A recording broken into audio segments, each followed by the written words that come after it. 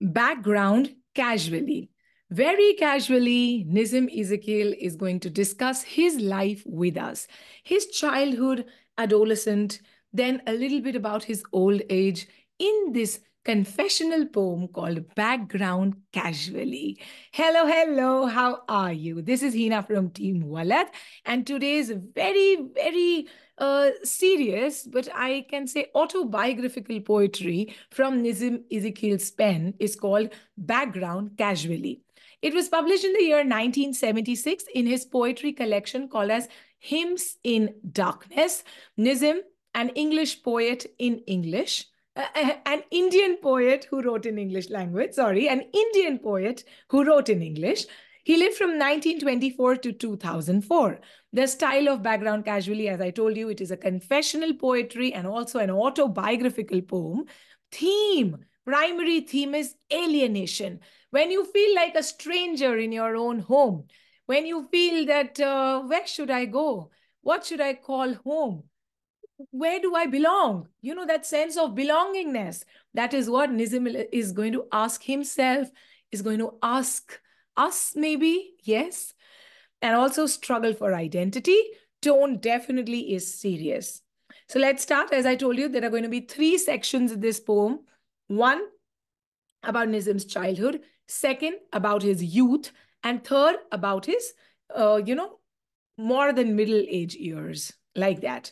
So let's start first with the text. The text is in the blue side and the explanation is here on the white side. Let's start with the text first. I will read it to you. A poet, rascal, clown was born, the frightened child who would not eat or sleep, a boy of meager bone. He never learned to fly a kite. His borrowed top refused to spin.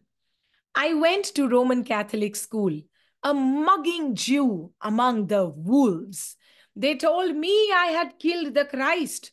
That year, I won the scripture prize.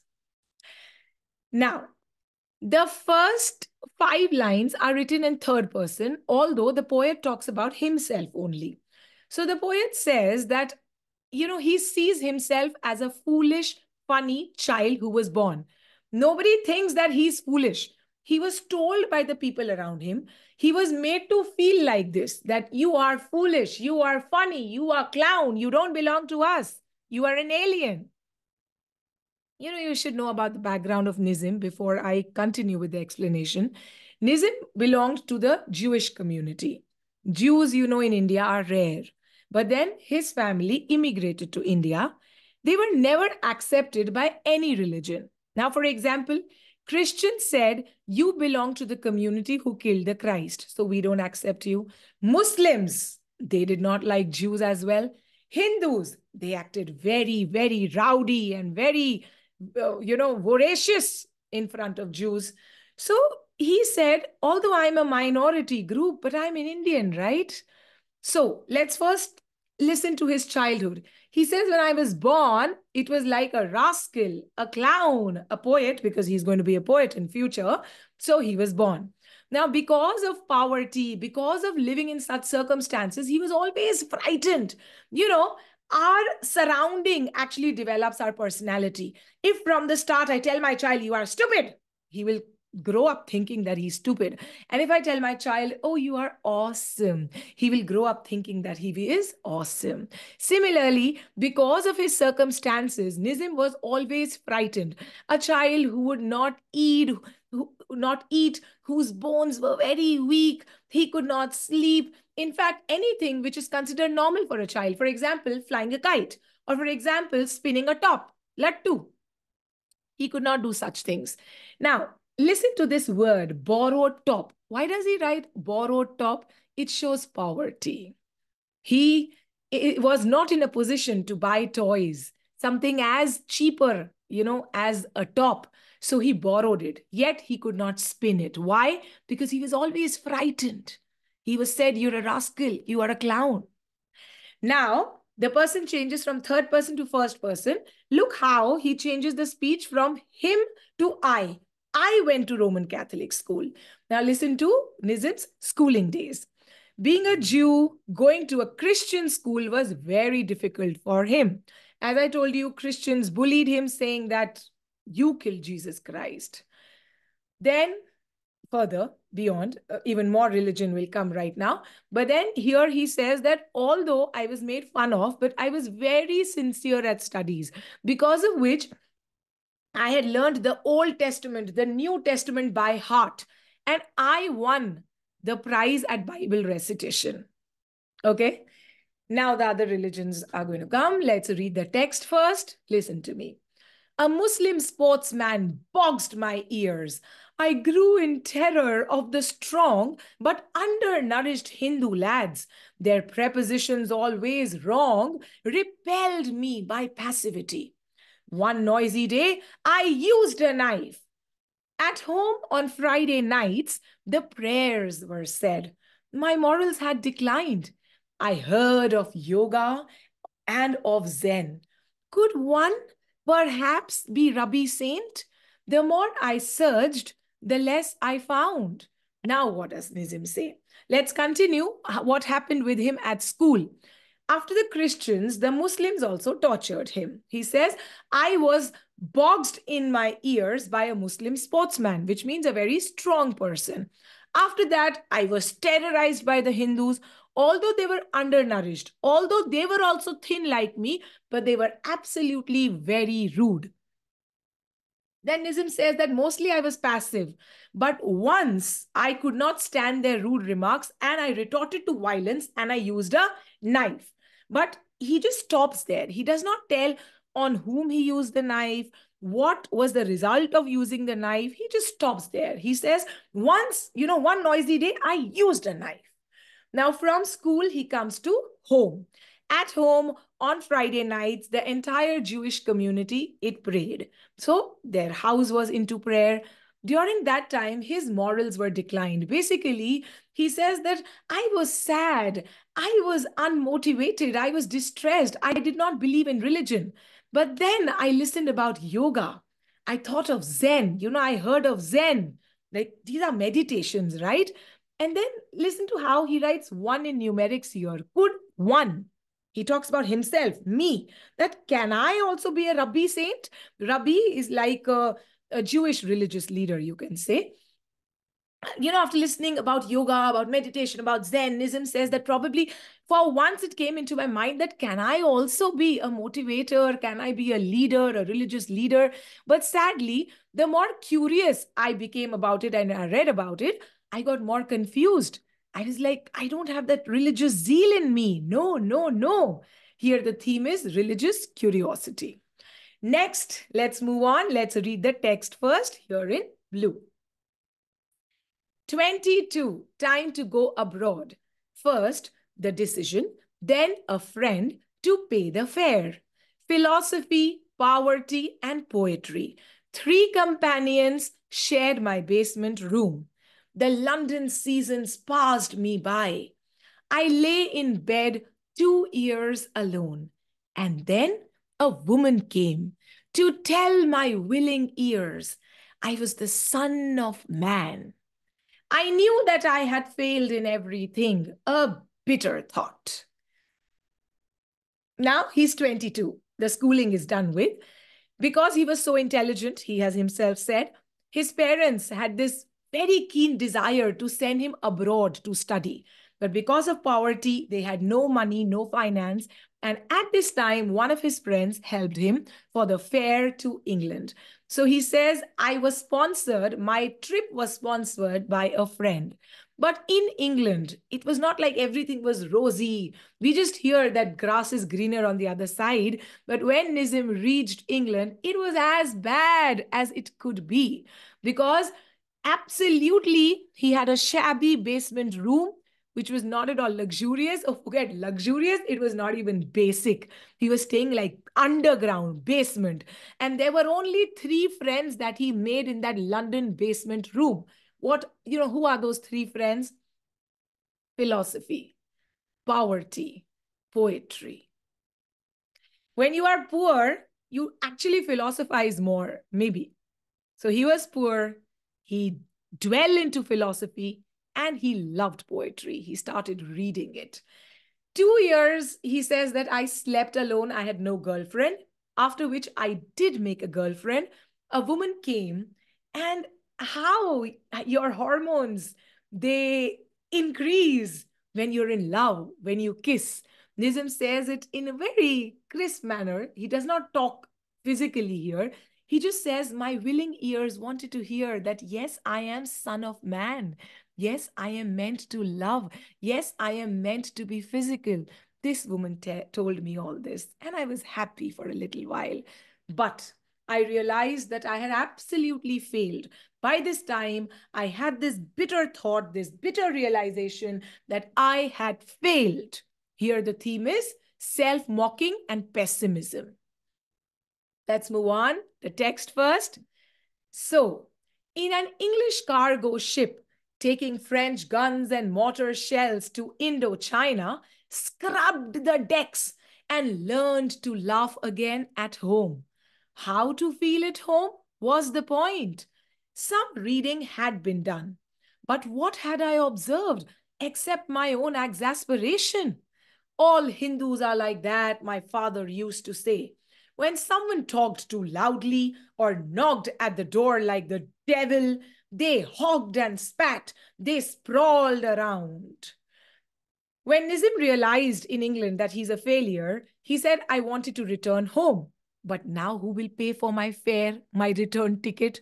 I don't have money. So to earn some money so that I can reach to India again, I started working on a ship. This ship would take French guns and mortar shells to India and China. I literally would scrub decks here. I learned to laugh. I was happy. And then he could enter India. When he entered India, which means he was home, but the problem was, he said, I did not feel like it was my home. Because he says that although I was well read by now, but had I learned something other than my own annoyance? I was always annoyed. In fact, my father would also keep that critical tone. Again, religion comes here. My father was very critical of Hindus, calling them violent, calling them rude.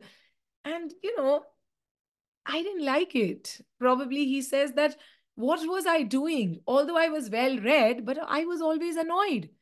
Like my father would say, you're knocking at the door like the Hindu. They hawk, which means if you hawk, if you spit, if you sprawl around, you're just lazying. His father would criticize such people as Hindus. Okay, let's move on. I prepared for the worst, married, changed jobs, and saw myself a fool. The song of my experience sung. I knew that all was yet to sing. My ancestors among the castes were aliens crushing seed for bread. The hooded bullock made his rounds. One among them fought and taught, a major bearing British arms. Then he says that I prepared for the worst. Basically, Nissim says that till now what was happening was bad, but now what will happen was worst. Why? He says I married, which was not a correct decision probably. I changed jobs frequently because I was not happy with my profession. That was also like making myself a fool. And then he says that although my experience helped me and I began to write because I had enough substance to write about. You see how he is mingling his history with writing? Because of course, Nissim is all about writing now. So everywhere, at every step of his life, he's connecting his hard days with his solace in writing. Then he speaks about his ancestors. He says that my ancestors, just like me, were aliens. He calls himself alien in India. Because in India, we were not Indians. We were not accepted as Indians. My ancestors did menial jobs to survive. Basically, they were very poor. They did menial jobs, like they were oil pressers. Then he says, I remember the hooded bullock, taking the rounds in the field, pressing seeds, right? Then he says, I remember one of my ancestors who was a major in the British Army. He fought and taught in the British Army. He told my father sad stories of the Boer War. I dreamed that fierce men had bound my feet and hands. The later dreams were all of words. I did not know that words betray, but let the poems come and lost that grip on things the worldly prize. I would not suffer that again. I look about me now and try to formulate a plainer view. Talking about that ancestor who was a major in the British Army, Nissim says that this major uncle told stories to my papa about the Boer War in Africa. After that, I had nightmares. I would dream of this strong man captivating me, bounding my feet and my hands. Mujhe bandh diya hai.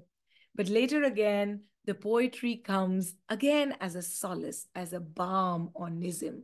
Nissim says, later, my dreams were only about words because I realized that anything in the world would betray you, but not words. Because of this realization, I immersed myself in writing poetry. I immersed myself in becoming a writer, so much so that I lost grip of reality. That is why Buddha says that follow the middle path. Do not be very inclined. Do not be very extreme. So now Nissim says that because I was extreme, because I followed that path of only writing, immersing myself, I lost touch of reality. I became a nerd.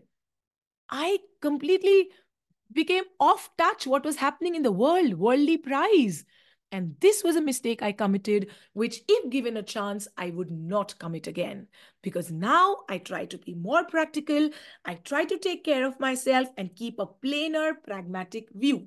What view? Now listen to the text.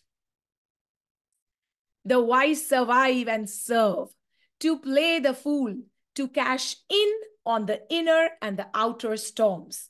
The Indian landscape sears my eyes. I have become a part of it to be observed by foreigners. They say that I am singular.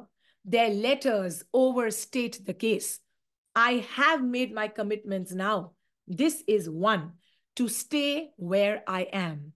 As others choose to give themselves in some remote and backward place, my backward place is where I am.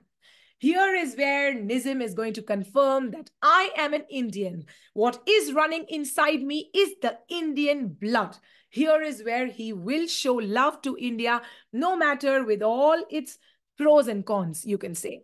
So Nissim says that this practical view that now I have imbibed in me is that wise people survive. Dunya hi wisdom pe tiki hui hai. Wise people survive. They rule over the fools. They control their feelings. The wise can control the inner and the outer storms. This is what Nissim means. Then Nissim shifts to the Indian landscape. He says, no matter the Indian climate is very, very hot. My eyes, they literally burn. But I have accepted myself as a part of India. No matter my Jewish friends or other friends who live abroad think that this decision of mine is crazy. They criticize me and this country because I have chosen this country. But let me tell these friends of mine that the way you choose any remote place and call it your home, the way you choose any backward place and call it your home, I choose my India and call it as my home. Here the theme is national identity. Let's listen to some literary devices. Metaphor, direct comparisons. A mugging Jew among the wolves. Here, wolves are students of other religion.